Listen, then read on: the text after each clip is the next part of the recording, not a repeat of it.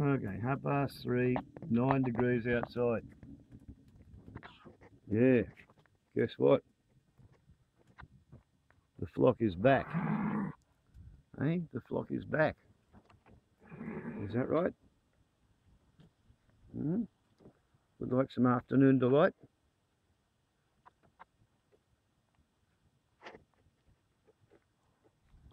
Yeah. Haven't you got yours? What have you done with it? All right, well, you better take it then. There we go. There we go. Yes, boss. Yes. You can have yours. You can have yours. That's it. What about you, little fella? Hey, you want that? Yes. You can have yours. There you are. You happy with that? And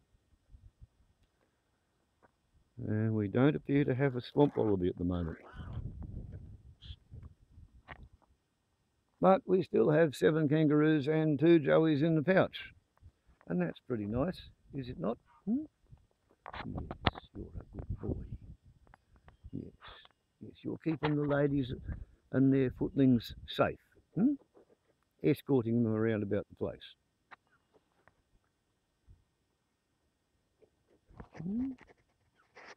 Suppose everybody wants a biscuit now. Would that be right? You want a biscuit too? You stay there and I'll go and get your biscuit.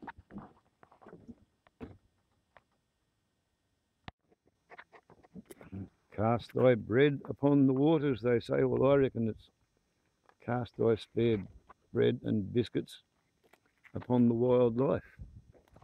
And that works pretty well. Doesn't it, darling? Hey? Yes, I know you'd rather it was bread. I know you'd rather it was bread, but there is no more bread. Come on. Come on. That's it. You'll just have to eat a biscuit. If I throw it down there, will you eat it? Yes, you'll eat a biscuit, but you won't take it out of my hands. One for you. Did you get yours? You probably want another one. You'll want one.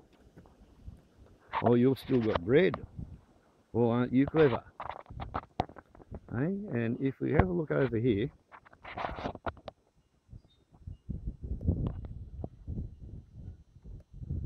let's hope you can see that. Yes, I think you probably can.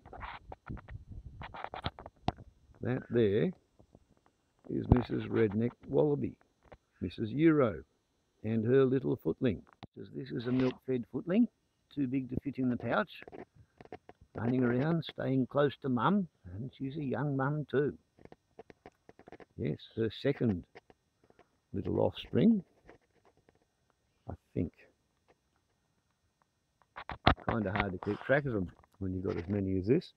But anyway, no, don't you hassle.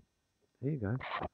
Ah, you rotten, you greedy old bugger. Hey, you've chased them away. Look at them out there. Running off, looking back, awestruck but trusting and still somewhat scared of the phenomenon. If you hadn't gone over there thinking that they had bread, I would have got a better shot of them. Yes, I would have. Such is my conjecture, if not actual conceit, perhaps. But I think they would have played ball. They usually do.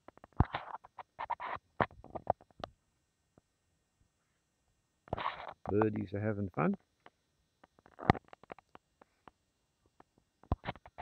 Yes. Everybody happy? You bet your life we are. Isn't that right? And the funny thing is, on a cold, windy, sometimes drizzly sort of a day, the kangaroos don't give a shit whether I can't be bothered doing my hair or not. Warbles, I like to YouTube. Ciao.